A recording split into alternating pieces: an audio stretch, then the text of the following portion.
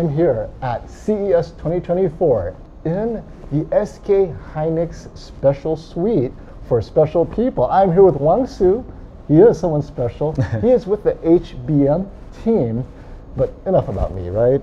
Don't look at the scarf. Let's talk about Wang Su. Tell me about yourself. Why are you here?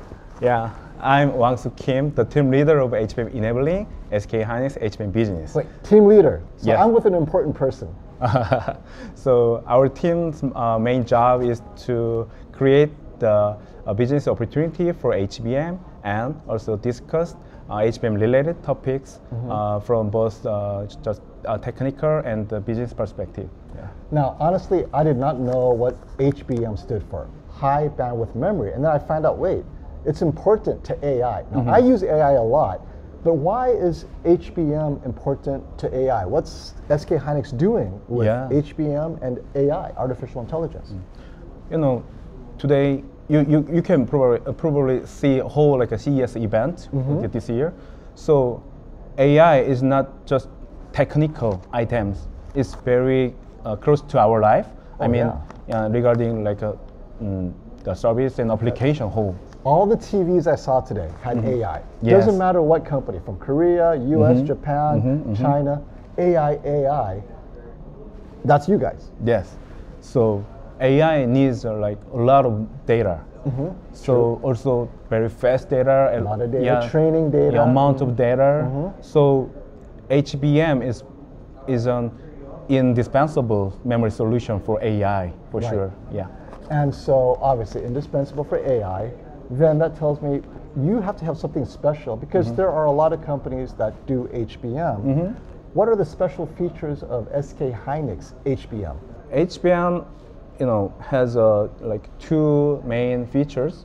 The first one is we stacked like multiple DRAM dies in one HBM. Okay. And second thing is we can offer like high bandwidth. So that's why we can call high bandwidth memory is HBM.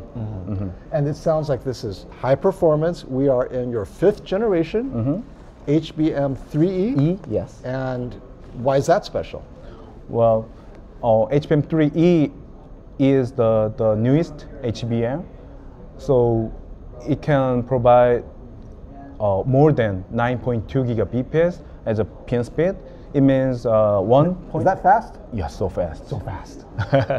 And also bandwidth perspective, it's more than 1.18 terabyte per sec. Wow. Yes. Okay. I heard so many impressive things about HBM high speed, 5th generation, 3E. It sounds like SK Hynix is a winner. Are you the leader in HBM? In the world, where is SK Hynix? The best?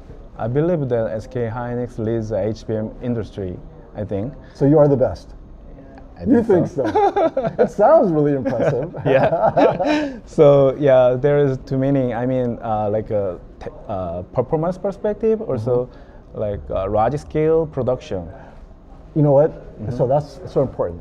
You build a good product, but you have to build a lot of it. Yes. If you build a good one, but there's only this many, what's the point? So your production is scalable. Scalable. So, and also it creates, you know, virtuous cycle. I mean, very positive cycle. Virtuous cycle, positive cycle. It sounds great. What does that mean to SK Hynix? Yeah, it means you know, previous large scale production experience. It affect to, you know, the next generation HBM development. So we're on 5th generation, so they keep on affecting virtuous cycle. You're 5 times better today. Yes, that's right. Wow, so I am here with the leader of the leader in HBM, SK Hynix. What a privilege it is. Thank you so much, Wang Su. I learned so much about HBM, AI, and SK Hynix. Thank you so much. Thank you so much. It's my pleasure.